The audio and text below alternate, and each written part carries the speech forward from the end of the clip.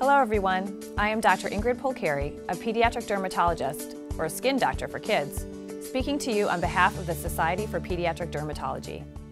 In this brief educational video, I will be discussing the basics of sunscreen and how to use it for your family.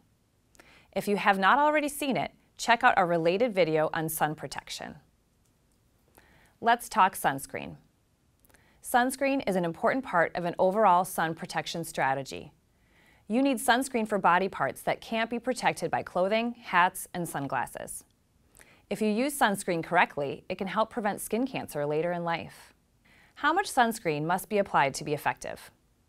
The general rule of thumb is that 1 ounce, or 2 tablespoons, is required to cover an average adult's body in a swimsuit. This is a lot more than many people use.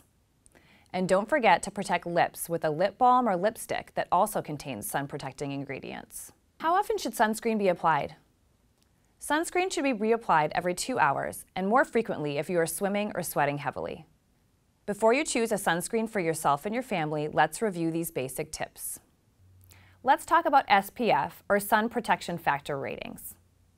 Most dermatologists agree that an SPF of 30 or higher is best. SPF ratings higher than 50 offer minimal additional benefit, so a higher rating isn't always better.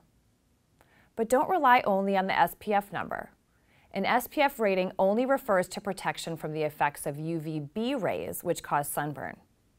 UVA rays are also important.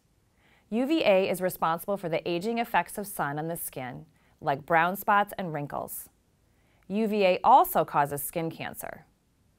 There is no number like SPF for UVA protection. Instead, examine the bottle to make sure that the product is labeled broad spectrum. This term means the sunscreen has protection against both UVA and UVB rays. What is the difference between chemical and physical sunscreens? The distinction between chemical and physical sunscreen refers to the active ingredients in the product. Most sunscreen ingredients are chemicals, which need to be absorbed into the top layers of the skin to work. Common examples include avobenzone and oxybenzone.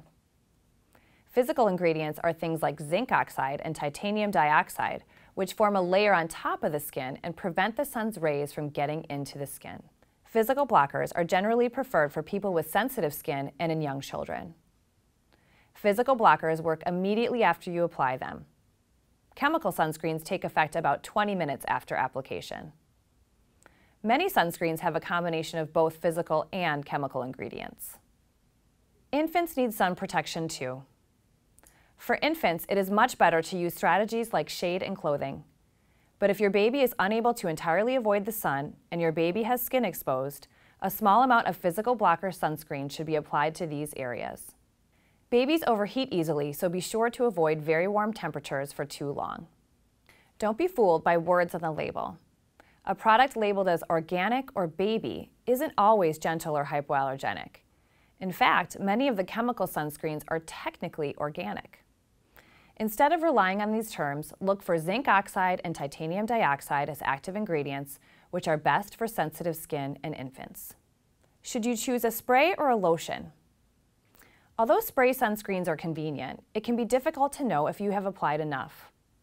Also, the FDA cautions that the particles in the spray may be inhaled.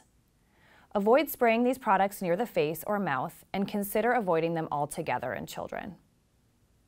Can sunscreen be truly waterproof? There is no such thing as a truly waterproof sunscreen. That is why, as of 2012, sunscreen producers aren't allowed to make this claim. They are, however, allowed to say their products are water resistant. The label should report how long the product will offer the claimed SPF protection. Even the most water-resistant products do not last longer than 80 minutes. I hope this video has helped prepare you to choose a sunscreen for yourself and your family. For more information, or to find a pediatric dermatologist in your area, please visit our website at pedsderm.net. Patient handouts, educational videos, and more resources are available online.